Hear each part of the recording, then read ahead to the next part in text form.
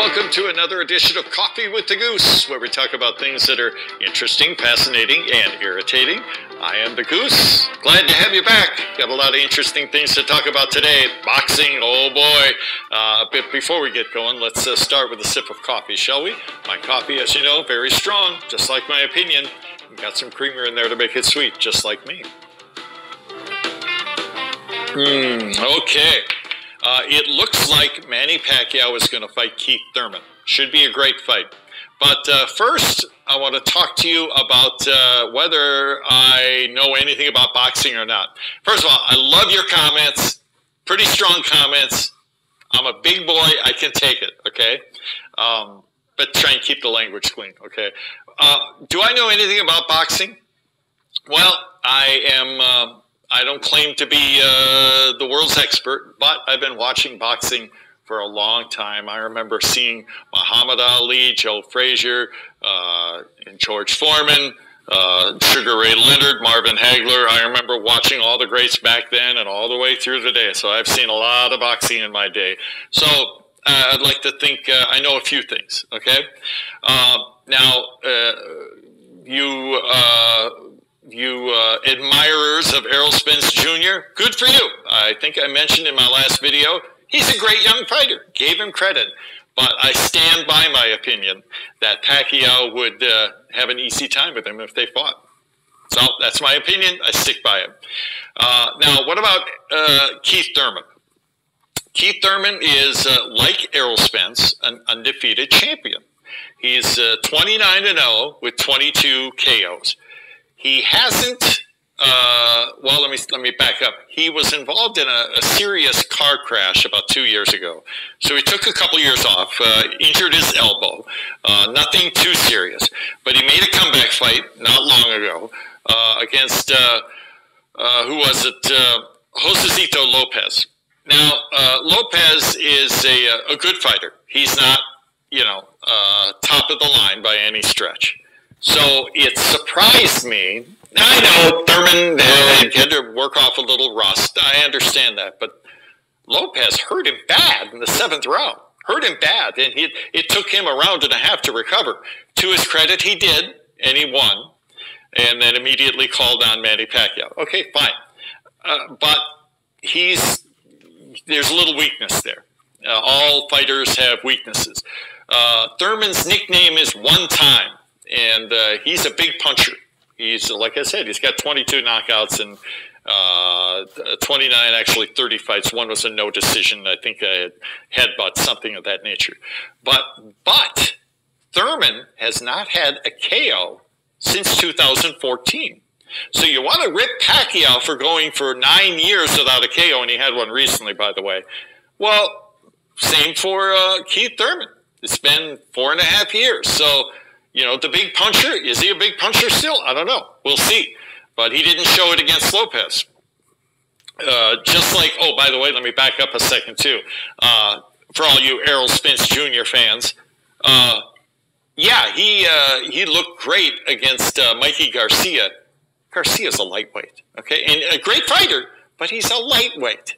And Spence couldn't put him away. Didn't hurt him one bit. He won convincingly, made him look bad, but he did not hurt him in the least bit. So don't tell me that Errol Spence Jr. could beat up or knock out Manny Pacquiao. Wake up. Hey, have a little coffee, little extra caffeine. Come on. That ain't going to happen. Errol Spence Jr. ain't going to hurt Manny Pacquiao. Great fighter, though. I stick to that. But Keith Thurman, I'm not so sure he could hurt Pacquiao either. We'll see. It looks like it's going to happen in July.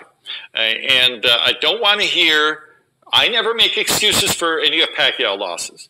And if Keith Thurman loses to Manny Pacquiao, I don't want to hear anybody say, well, he's still working off the rust after 2. No, I don't want to hear that. He's had a warm-up fight. He's not old. He's 30. He's in his prime. So I don't want to hear that. So what can I say, first of all, I need to remind you about Manny Pacquiao. Who's Manny Pacquiao? Oh, he's 40 years old. He's old. Okay. Yeah, he's 40. He's one of the greatest fighters in the history of the sport. He's an 8-division world champion. And you want to criticize, well, there were catchweight this and catchweight that. Okay, He's a 5-division lineal champion. Nobody's ever done that. And I think I mentioned this before. He's knocked out 6 undefeated fighters, and he has defeated 21, 22 world champions. Think about that. No one in the history of boxing has ever done what Manny Pacquiao has done. So all the criticism of Pacquiao about his resume falling on deaf ears. I don't want to hear any of that. You want to talk about him being a little older, 40 years old? Okay, I'll take that. You want to criticize him and say he can be defeated because of his style? That's fine too. Or he's slowed down a little bit? Fine. If you want to make an argument about anybody beating Manny Pacquiao, bring me some facts. I don't want to hear, nonsense. I want to hear facts, okay? Oh, and what about Floyd Mayweather? Well, you got me. We're all wishing upon a star. Everybody wants to see Pacquiao take on Mayweather again. Everybody except Floyd Mayweather. You know why? Because he's smart. Floyd Mayweather knows when Manny Pacquiao fights anybody a second time, it's going to be a real uphill battle. I don't think Pacquiao's ever lost a rematch, not the first rematch. Look it up. Many fights in his resume. Pacquiao is very dangerous at a rematch. And again, he's a very smart fighter, and his corner is extremely smart, and they know what to look for. And nothing prepares you for a fighter like having fought them once before. Let's not forget, they're on the same team now. I don't want to say, I don't know if Floyd is Manny's boss or not, but they're in cahoots. So I'm still hoping, I'm not going to make a prediction that they're going to fight again. I'm hoping they will, and I think it's a reasonable assumption that they will. When? I don't know. But I still think that Pacquiao can beat him because Pacquiao is one of the all-time greats. Pacquiao's healthy. He wasn't when they fought the last time. And there are other things behind the scenes that you guys know about. The shot that he couldn't get, his shoulder injury, the injection that Floyd did get that was illegal. Oh, I'm sorry. I said I wasn't going to talk about that.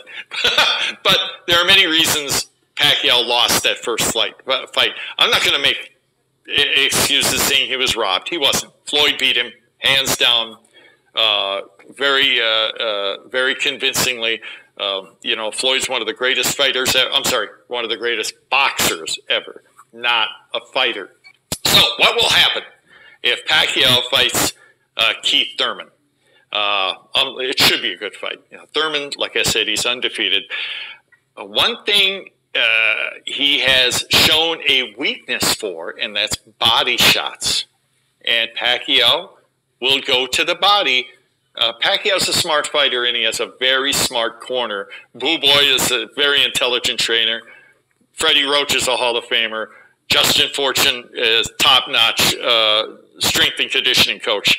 He's got some smart cookies in his corner, and they'll do their homework, and they'll know where to attack Keith Thurman, and body shots is one of them. Also, one thing Pacquiao can take advantage of, he's left-handed. Keith Thurman hasn't fought against a left-hander since 2015, so it's a big weapon, no doubt about it. Pacquiao, I don't know if he's quicker puncher than Thurman. He's very fast with his hands, but nobody's quicker than Pacquiao on his feet, and that's half the game of boxing is moving around, offensively and defensively. As you know, Pacquiao defeats his opponents with speed and angles, and he's fought many fighters who are taller and have greater reach. He knows how to get inside and land the big punches. And as I said before, and you guys know this if you've watched Pacquiao fight or if you've read anything about him, he not only wears his opponent out after just a few rounds, but he wears them out psychologically. It takes a lot out of you trying to keep up to this guy physically, but it wears on you psychologically. Should be a good fight. I'm not going to say Pacquiao will knock Keith Thurman out. You never know. But Pacquiao will will win convincingly. I have no doubt about it. And again, bring me your comments. I'd love to hear it. Even if you think I don't know what I'm talking about, well, maybe so, but bring me the facts, okay? That's it for this edition of Coffee with the Goose. Love to have you join us. Oh, by the way, we're on Facebook. Check us out. We'll talk to you next time. Take care.